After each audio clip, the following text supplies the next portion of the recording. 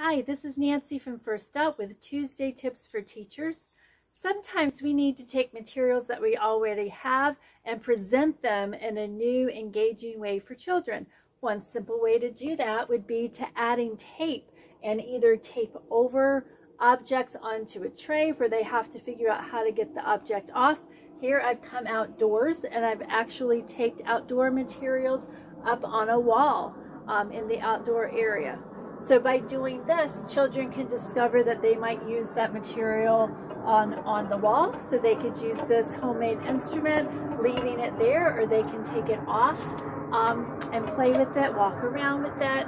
They can find objects such as balls or marbles and pom-poms, and they might decide to leave the tube taped to the wall and then discover that they can drop things through it. Even nature items that have come down from trees, you can hang them up and let them pick them again. Some children will just enjoy the sensory experience of the sticky tape. So they might enjoy taking the tape off and playing with the tape itself.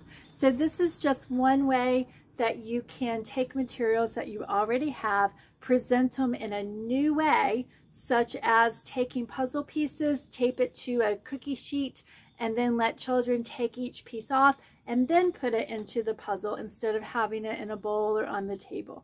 You could also wrap objects in tape and let children use scissors to cut the tape off, increasing an opportunity to develop those fine motor skills.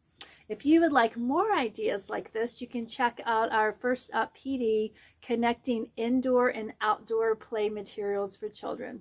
Have a great day working with these exciting children that we have in our care. Stay safe and well.